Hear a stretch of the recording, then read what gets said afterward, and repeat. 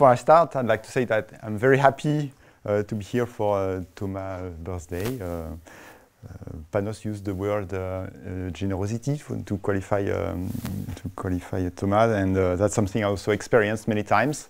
I remember in particular discussions in bed level about geometric small constellation when that was very inspiring, and so I want to thank you, Thomas, very much for everything, and wish you a very nice birthday. And so I'm going to talk about measure equivalence rigidity for out of Fn, and that's a joint work with Camille Horbez and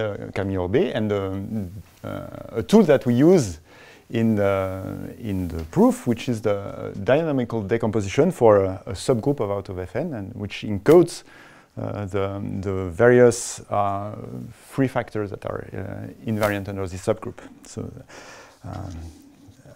all right. Let's start with a definition. What is a measure equivalence? So it's a definition due to Gromov. And two groups, you take two countable groups, and you say that they are measure equivalent, so ME. Okay. If they have the direct product acts on some measure space, so sigma is some space with a measure. The measure is usually infinite. And first you want that the factors act freely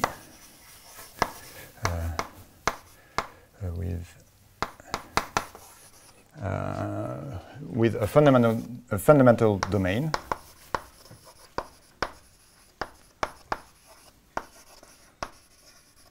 of finite measure.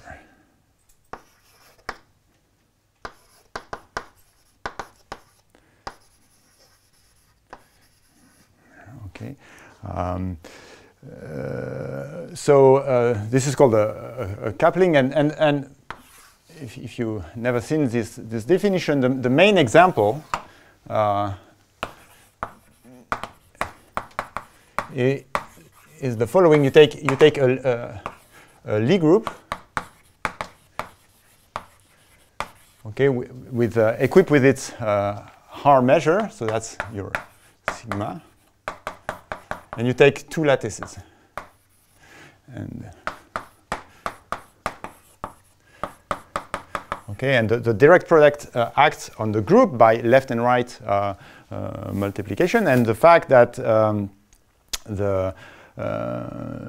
the fact that there are lattices tells you that there's a fundamental domain of finite measure. Unimodular group? Well, if there's no lattice, this is still true. Okay. No. Okay. Right.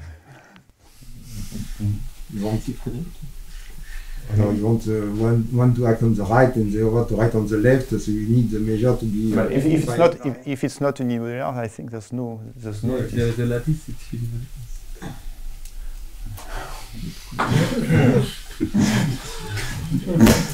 Okay, but you're right. I could add unimodular. Just to be sure, in the definition, the fundamental domain, you want to take it to be the same for gamma and gamma. No. Yes, fundamental. Yes. Okay. So maybe an S with fundamental domains. You're right. That's important. So the covolume is not the same, for instance, in particular.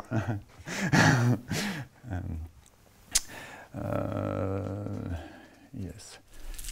And when you say freely, it's well, you don't. Okay. So here, okay. Here, this is really measure theoretical. So. You're allowed to get rid of measure zero sets, and here fundamental domains means that this space, the whole space, is isomorphic to measure to say to gamma times the fundamental domains, and with this action. Okay, that's what it means. All right. Another example, which is somehow simpler, and it's commensurable subgroups. Okay.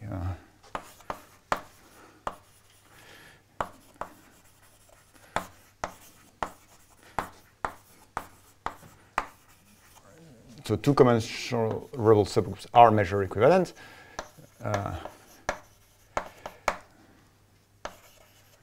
Equivalent. Okay, that's just the example where the Lie group is a discrete group. And, you have two finite index subgroups. These are lattices in this context, and so measure equivalence generalize commensurability. All right.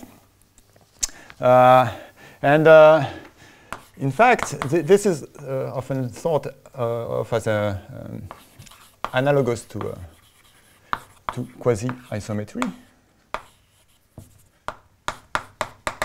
And why? The reason is if instead of working in the measurable category, you work in the topological category. So here if instead you assume that this is a topological space, locally compact, and instead of having a fundamental domain of finite measure, you ask for co-compact actions, then this is a characterization of quasi-isometry, and so for this reason, this is thought as an analog.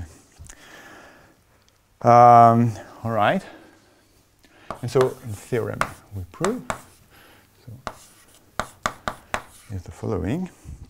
So you take n at least 3, and you take gamma is a countable group.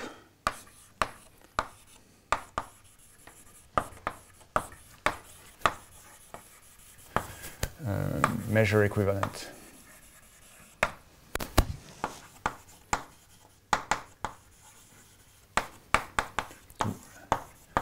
Out of Fn.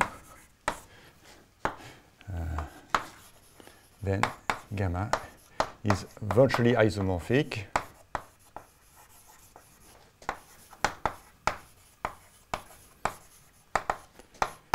to out of Fn. Okay. So, what out of Fn? Probably everybody knows that's the group of automorphisms of the free group Fn modulo inner automorphisms, and virtually isomorphic. It means that that you can find a finite index subgroup here, a finite index subgroup here, and maybe in this finite index subgroup you can find a finite subgroup which is normal in the finite index subgroups here too, and when you mod out by these finite subgroups, then you get isomorphic group. Okay, so it's isomorphic up to passing to subgroup of finite index and modding out by finite normal subgroups.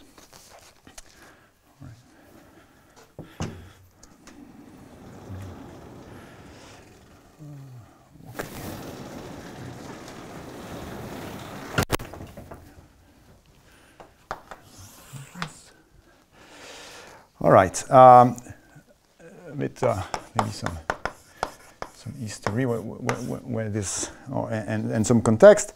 About measure equivalence. So there are many results about flexibility, and a very striking result is one by Ornstein and Weiss.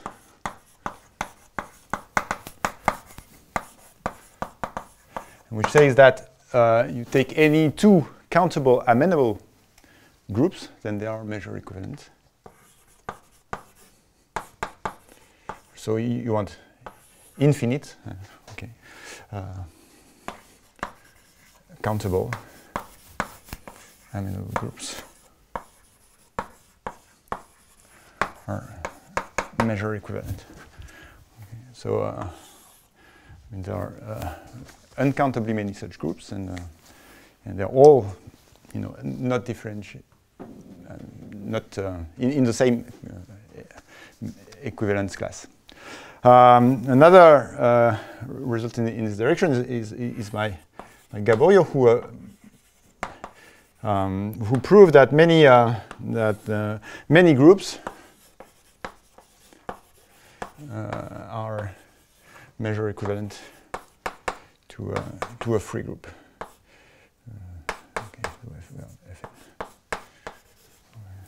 And on the other side, there are rigidity results. Maybe the first one is by Furman.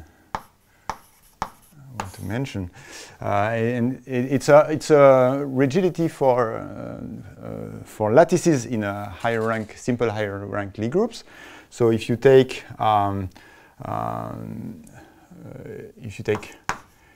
gamma a lattice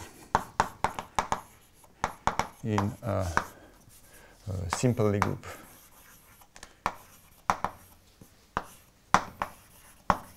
of rank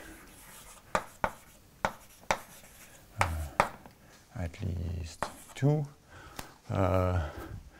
then gamma and gamma prime. If gamma prime is measure equivalent to gamma, then gamma prime is virtually isomorphic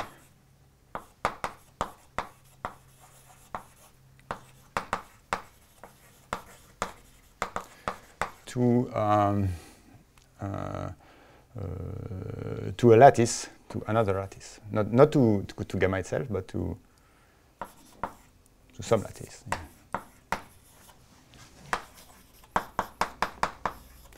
Yeah. In G, sorry, so that's G, the simple Lie group here. Okay, and obviously two groups like this are measure equivalent, so this characterizes the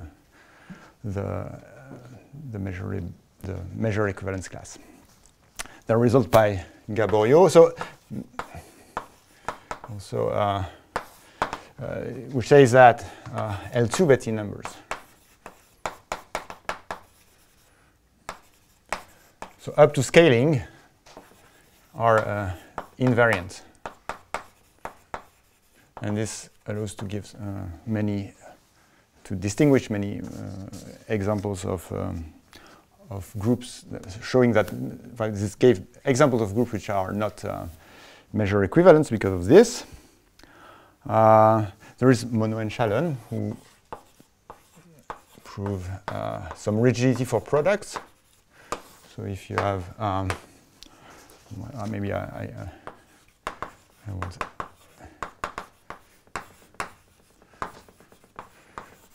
products. So you need if you have two groups that are direct products of groups that satisfy some conditions. So it's a C-reg condition. So maybe something sufficient is acylindrical hyperbolicity. If you have a direct product of such groups, you have two direct products of such groups, then the number of terms in the product is the same, and they are measure equivalent pairwise. I mean, the result is stronger than this, but that's this kind of result that they prove, and a result that's important for us because we follow really the same strategy is a result by Kida, which proved that the mapping class group of a surface so should be sufficiently complicated. I don't remember what's the precise genus bound. Maybe genus 3 is probably, or genus 2 was, I'm not sure. The mapping class group over surface is ME. rigid, so it satisfies the same statement as the theorem, namely any group that is measure equivalent to the mapping class group is virtually isomorphic to out of Fn. Right. Okay, so both rigidity and flexibility result. I should mention also that this is not the same relation as quasi-isometry. These are really different equivalence relations. And maybe that's it. About maybe rigidities, about mapping class group and out Fn that are related to this. So I can mention, so first the fact that there's no automorphism of out of Fn. So maybe I take n is at least 3. There's no automorphism of out of Fn that's not inner. Okay, that's due to Kramstov. There is, well, I should write it. Okay, there is a commensurator rigidity. So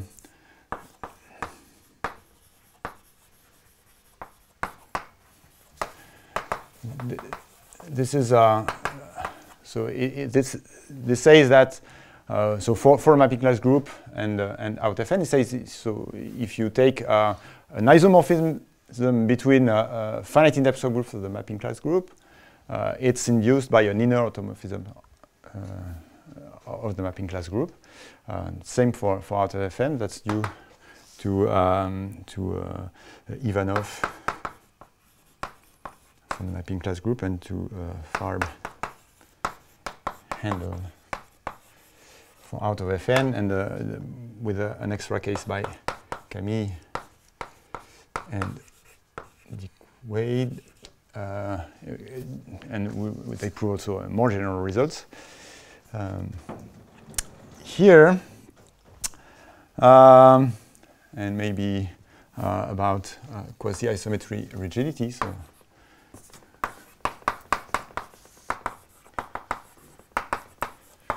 for the mapping class group, this was proved by Hammerstadt and by Stock, Minsky, Mosher, and I forgot Kleiner.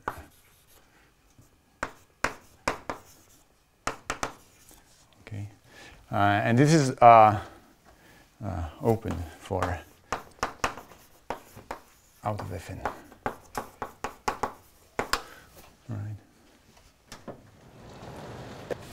What does this mean exactly? Quasi-isometry rigidity is open?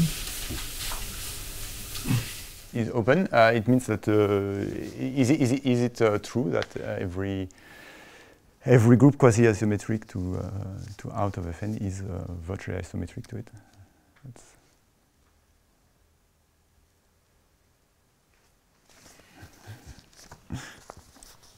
That's the question.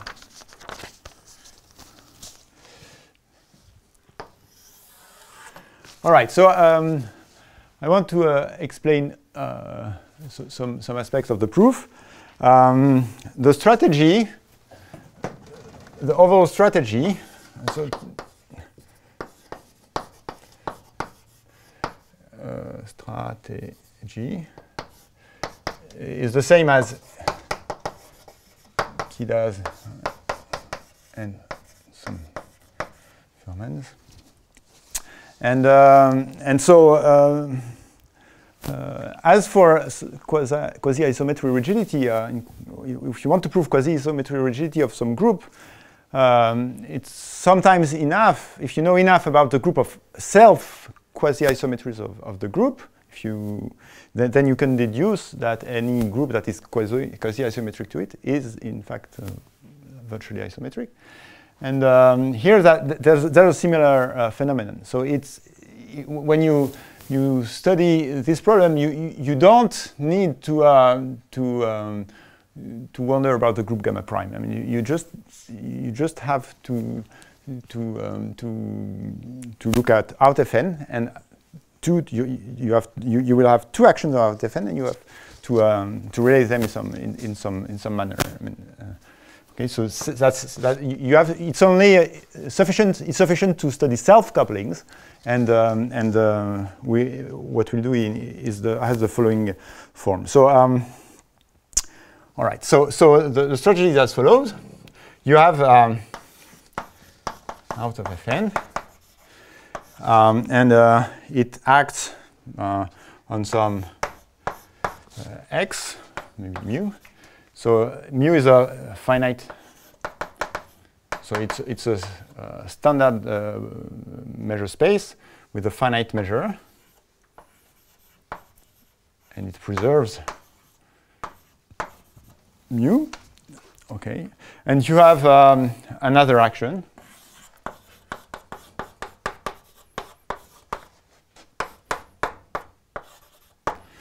Okay, and what you assume that they are orbit equivalent. So maybe I can assume they are free. Okay, okay, and you assume that they are or stably orbit equivalent. What this means is that you have this space X, you have this space X prime. Inside there is a subset of positive measure, and here there is an isomorphism, so mapping mu to mu prime. And what you ask about phi is that it maps orbits to orbits. It's an orbit equivalence. So phi of out of fn x here. So x0 is not invariant under anything.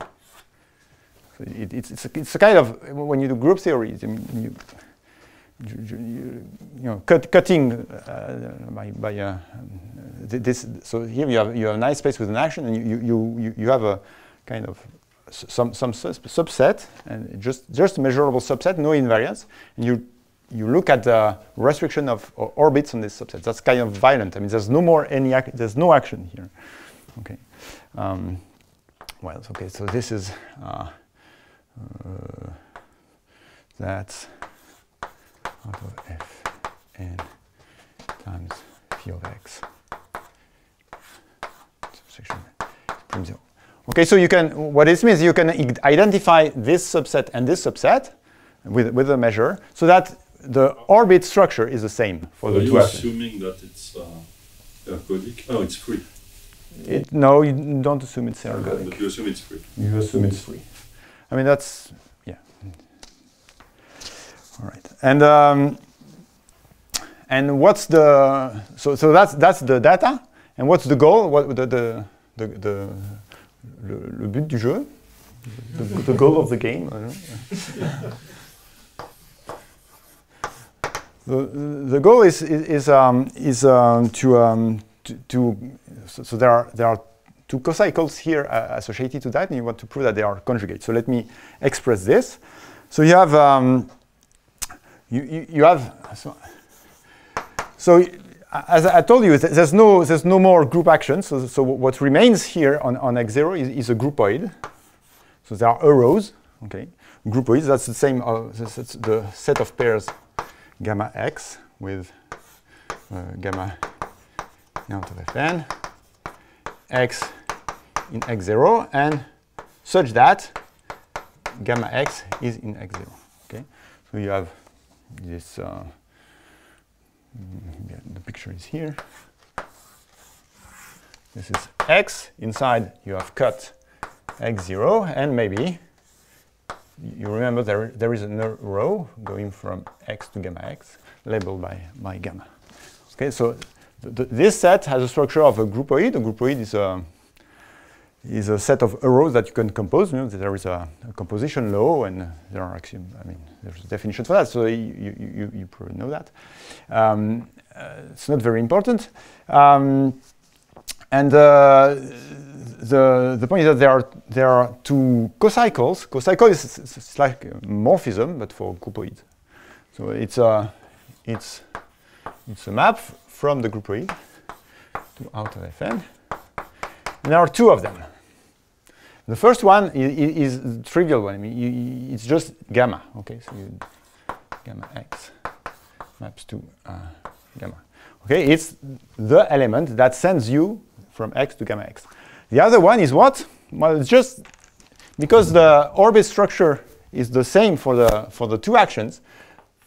Well, for the other action, you know, if you identify this space with this one, there will be an element gamma prime here, unique because the action is free, that will send this x to this gamma prime s. So gamma x is gamma prime x prime, but here this is dangerous. I mean, I have two actions and I need two notations for the action, so maybe I don't write it, but there is, for the other actions, there is an element that does the same job.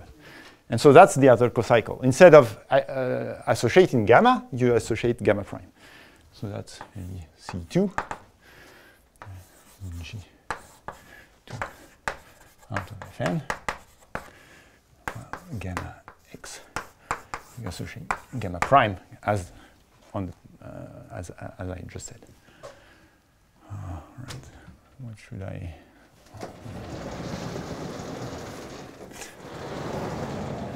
Okay, and so the goal is to prove that these two cocycles, these two homomorphisms of groupoids, they are conjugate. And conjugate or cohomologous, but it really looks like conjugation. So the goal.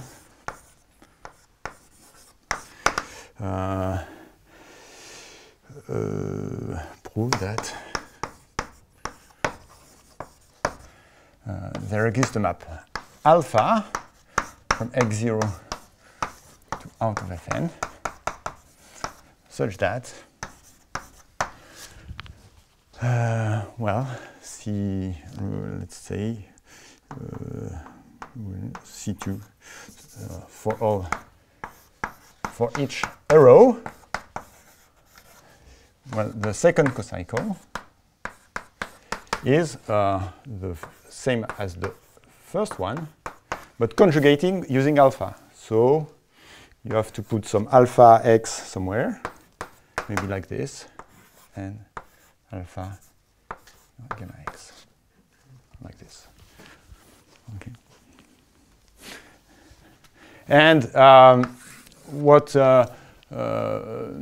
Kida and Fuhrman tell us, and if you do that, if you manage to do that, then you prove the measure equivalence rigidity.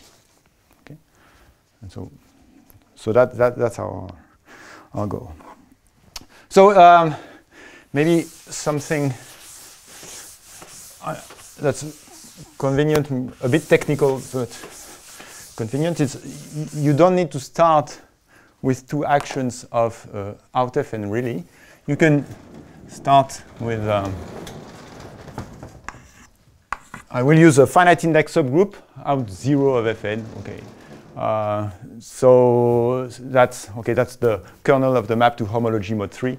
And that's just convenient because it allows to, many things that could be periodic are automatically fixed in this subgroup. For instance, this subgroup is torsion free. Okay, and there are many things like this.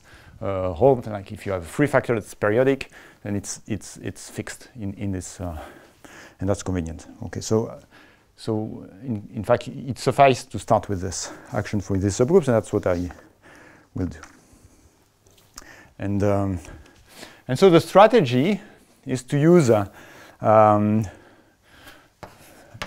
that's the same as Kida. Use a rigid graph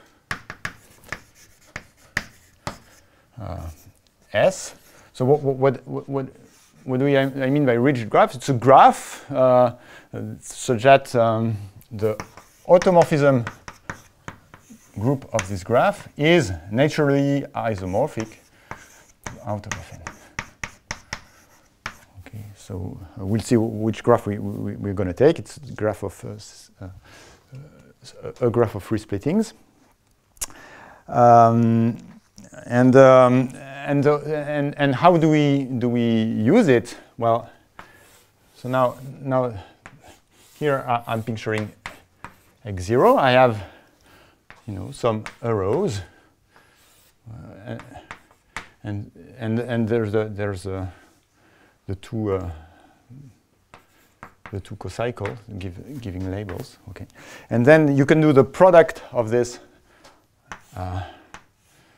with the graph. This is the graph. Yeah, S is more oval shaped, isn't it? So that's the graph. You do this product, and the groupoid acts naturally on S or like this. So if you have a vertex here and you have two actions, okay, you have an arrow here.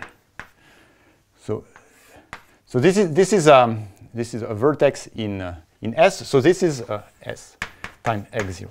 So here I see this product as a bundle over x0, where the fiber is the graph S. Okay, and if I have an arrow going from x, say, to y, and its first label is gamma, then well, I send v to here gamma v. That's using the first cocycle, and maybe using the second cocycle, it will be mapped somewhere else. Okay, so if I'm just using the first cocycle, well, I will see something like that. Okay, eta gamma v. Okay, that's the action, and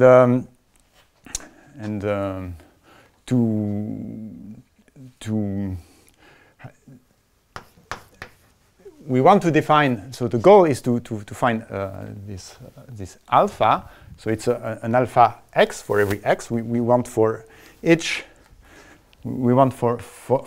point x a map that acts on S. And what we want is that if we apply this map fiber-wise, we replace the rows that come from the first cocycle by the rows from the second cocycle, and so that's that will say that the two cocycles are conjugate like this, and so the way to do that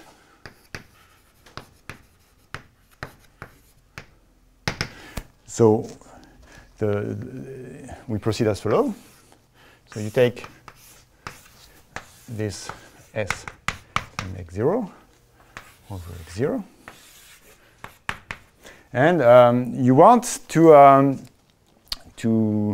you fix a vertex v, say, so v in S. So here you have v times x0. Okay, and now you look at the subgroupoid, so that preserves v. Okay, so that's a set of arrows such that using the first cocycle, you preserve v. Okay. So the arrows here, such that when you leave them, you get this. Okay, and the new goal, or new goal, is proven in the following.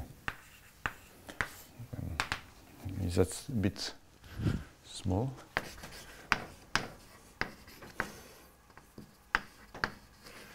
Okay, prove that there exists. So you would like to know where to send v.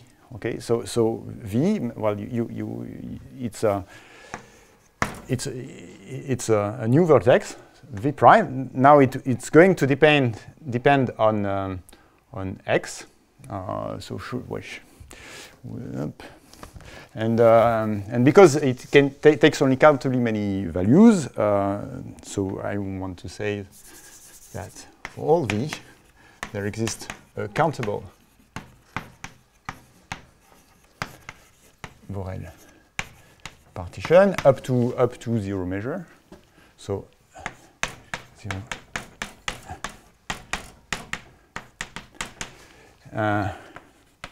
And vertices x prime v prime I in S, so that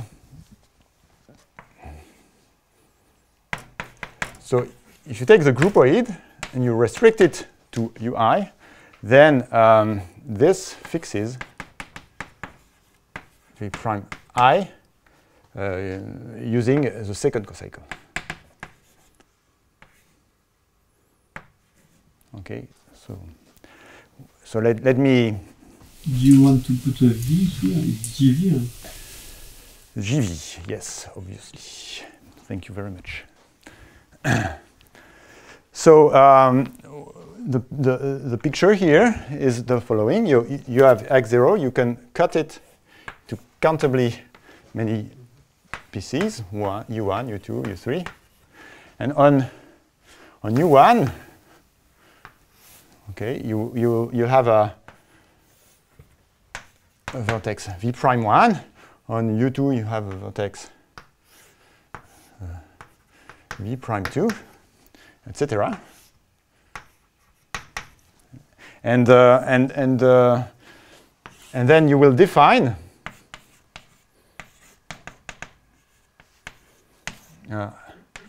alpha x as follows.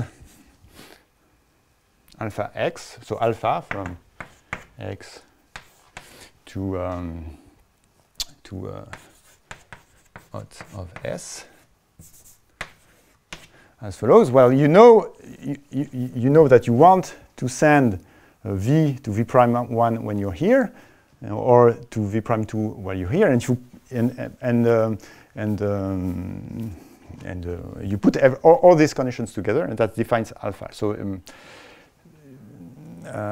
So here, so maybe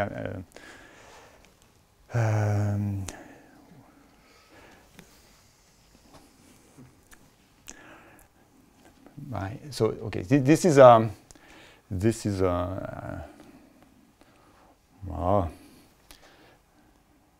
so it's x times S to S, and if you have V here, okay, this is a little bit, and V and X is in UI associated to V. Well, you map it to V prime I. Okay, I mean, okay, so to define a map from X to automorphism of S, you start with a point in the base, a vertex, and you want to assign a new vertex. What do? You take the vertex, you take this decomposition, and you map it there. That gives you the recipe. What's not obvious is that it gives you an automorphism of this, and you need maybe extra work to prove that you need to show that it preserves the graph structure.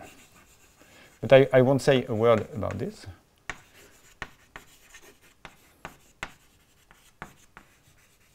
Okay.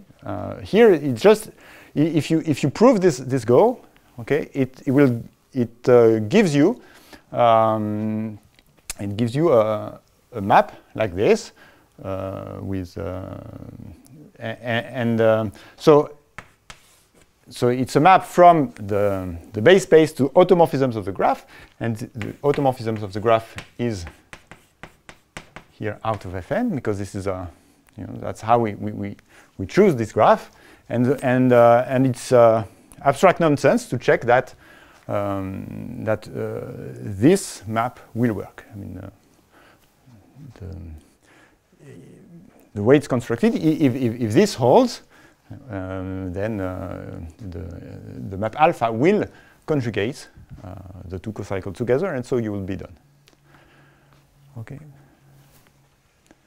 All right. So up to now, I didn't talk about out of Fn. I mean, it's you know, it's a general strategy for the proof, and now I can start with out of Fn.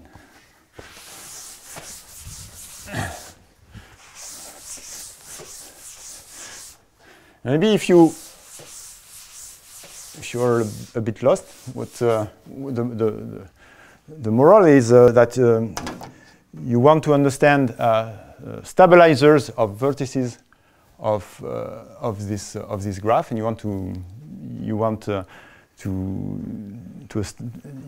prove that using the other cocycle, it also fixes a vertex in the graph.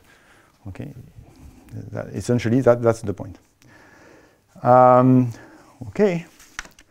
So concretely, what do we do? So what do we take for S? S is the set of splittings of Fn of the form. It's HNN extensions over a subgroup, a free subgroup of rank n-1. Okay. So that's dual to actions on trees with the quotient is a circle like this. The edge stabilizer here is trivial, and the stabilizer of the vertex is a free group of rank n-1. There are many of such splittings, many such splittings. It's an infinite set, and so we want to understand the stabilizer of such a vertex. So in the groupoid or already in the out of Fn. So what? So a splitting is like this. It's an action on a tree, and out of Fn acts on action on trees by precomposition. And here we can describe the stabilizer of this splitting. Okay. So if we have, like, I guess a free basis like this. So in the stabilizer, there are two kind of automorphisms that you can produce and that preserve this this splitting, which is a vertex in our set S. First is the automorphism of the following form. You take any automorphism of the free group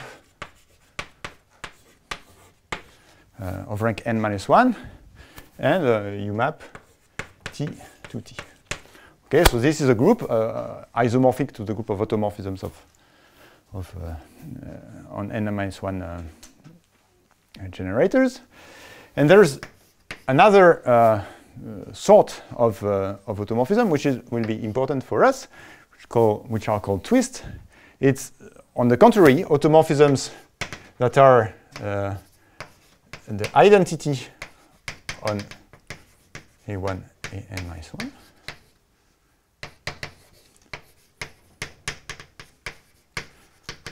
Okay, and so on the remaining, so this T here is a basis element, so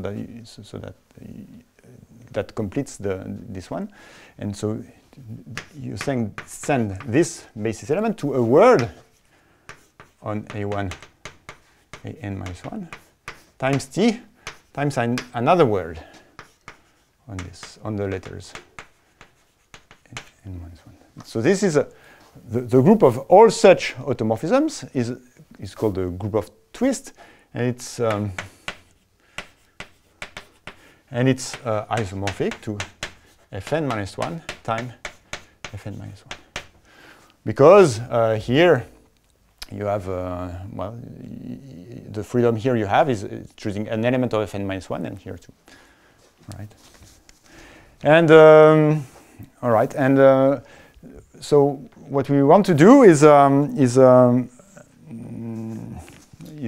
use this to prove the goal and to have a you know, I'd like to say algebraic characterization of stabilizer, but it's not really algebraic. It's algebraic and dynamical. I don't know.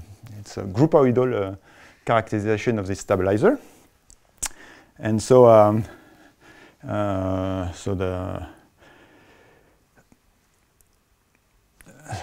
here's the condition. So GV satisfies the following fact. Well, so GV is the stabilizer of this. So I told you it contains the group of twists. So it contains a direct product of two free groups. So it contains, well, two, so A and B. That's the two copies of the free group, which are non-amenable. So being amenable or non-amenable makes sense for groupoids. It's where you use that n bigger than 3. That's one of the places, several places, but here it's indeed important. Indeed. And in fact, maybe I didn't say it, but this group is normal in here, and so here there is the two subgroupoids here are normalized, are normal in GV. Okay, so this is in. And so here we just say there are two groups that are normalized. We want to say that they form a direct product. Now in groupoids, that's not so convenient. You know, commutation is not a good notion in groupoids. And so here, what we can say is, so if you take here two elements, say A1, A2, well, they commute with this. So the A1 is normalized here by so each cyclic group here is normalized by the other factor, okay, and conversely. So that's something you can state here for groupoids. So you have inside here you have a groupoid, say A1, A2, B1, B2. That's coming from the cyclic groups. Okay, they are here. There are subgroupoids of these groups, and they are normalized here by the, okay, and so AI is normalized by B and BI is normalized by A. But the four of them here are amenable. Okay, cyclic groups here are amenable. And there is an extra condition in that in fact, well, you want to say that A1, A2, that's a bit maybe technical, but if you restrict to some subset of positive measure, it's not amenable. Maybe you can forget about that. Okay, so that's a condition. Let's call it star. Okay, so if we have a groupoid H, we can say that it satisfies this condition or not. That's something that can be said without reference to any cocycle, to any action, to out of Fn. And the point is, so the theorem is, so GV satisfies this, and the point is to prove that conversely, if you satisfy this condition, then you preserve a vertex with respect to the cocycle C2. Okay, so the main step is if H is a subgroupoid that satisfies star, then then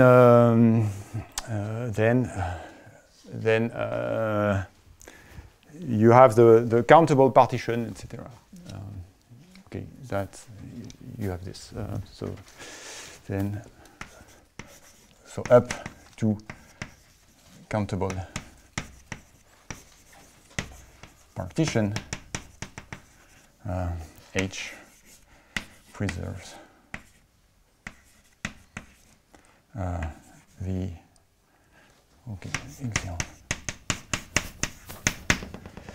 V prime I with respect to the cocycle.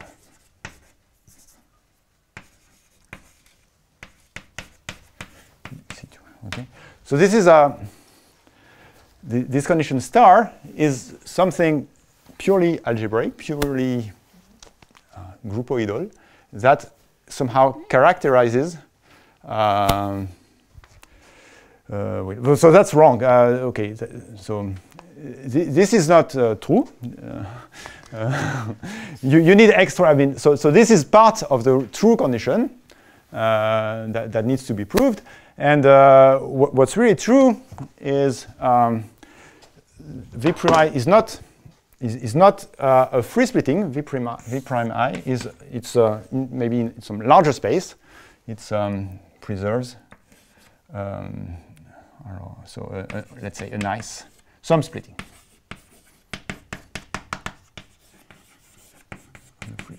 Okay.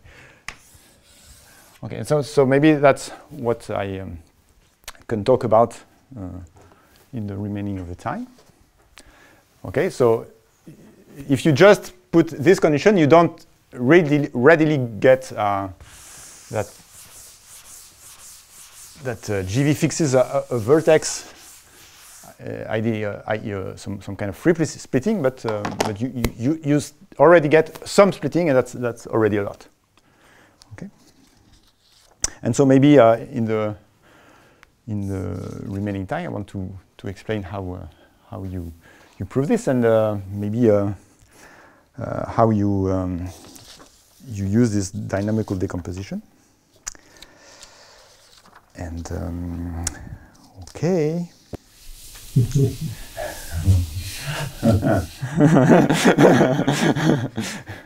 So there are three tools or three theorems. So I'll be cheating, okay? The first one is, say, if A is amenable and preserves no free splitting, then any subgroupoid N normalizing A is amenable. So this is an important step, and this is really the one where there is a groupoid theory. I mean, where amenability is used and everything. So this uses, for instance, the fact that we prove with Mlad and Bezvina that the action of out of Fn on a set of irrational trees in the boundary of outer space is amenable. And that's really used here. It's also used the construction of a Barré-Setter map we did with Jean-Luc Cureux. It uses also maybe not a version of this, some work we did with Gilbert Levitt about stabilizers of R trees, maybe not precisely in this statement. But how do you use such a thing? Well, here you have this guy is amenable. So if it preserves no free splitting, then this guy is amenable, and that's a contradiction. Okay. All right. The second tool is if A preserves nice splitting, and n normalize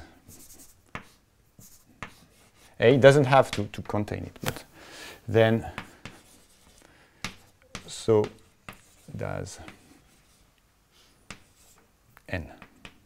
So preserving a nice splitting. So I didn't say what's nice splitting, but it's stable under normalizer. So if you, for some reason, you know that this guy preserves, or so, any guy here preserves some splitting, then since it goes to the normalizer, then it goes from here to here to here, and so the H preserves the splitting. That's what you wanted to prove. Okay. And nice splitting is about it's cyclic splitting, and some other kind of splitting. And the last tool is dynamic decomposition.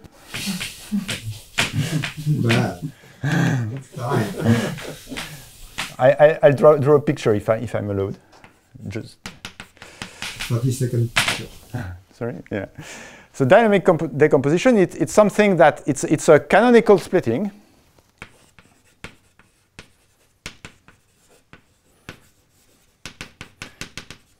That encodes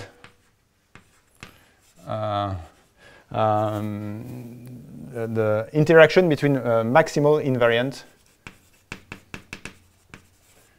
invariant free factor systems.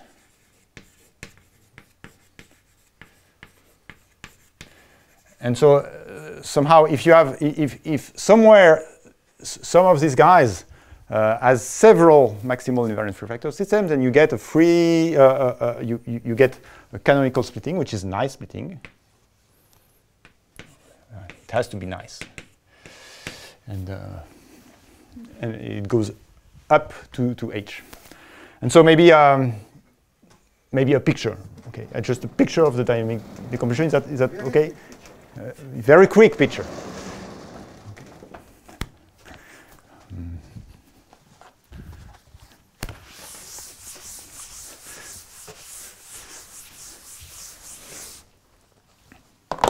So you have, I'm going to draw a free group, and it will be pictured as a graph, so maybe like this. These are small pieces. Okay. Then I need, I will do this. Okay, then I'll do some other thing like this, and here too. Okay, and then maybe some stuff here, and some stuff here, and then you glue this stuff here, you glue stuff here, you glue stuff here, and glue stuff here. Okay. That's yes, yes. So that's here you have. I'm concluding. So here you have a decomposition of the free group into like 3 parts, where there are here you have free factor systems that are invariant, and there's no well, all free factors that are invariant are in the red part. And that's true in all of them. And there is a unique or canonical decomposition that encodes this, and that's the dynamical decomposition. So, okay, maybe I have to stop here. I'm sorry.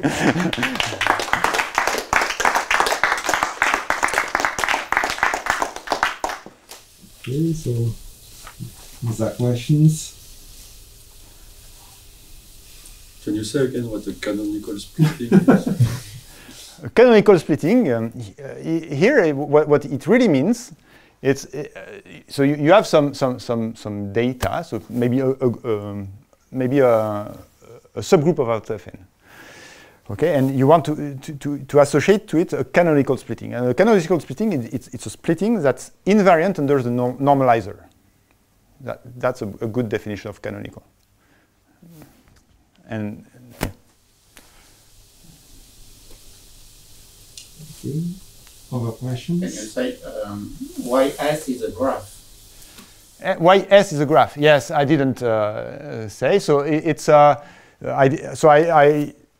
defined the vertices, but I didn't define the edges. So you put an edge between two such splitting if they are compatible, in the sense that you can construct a free splitting that collapses to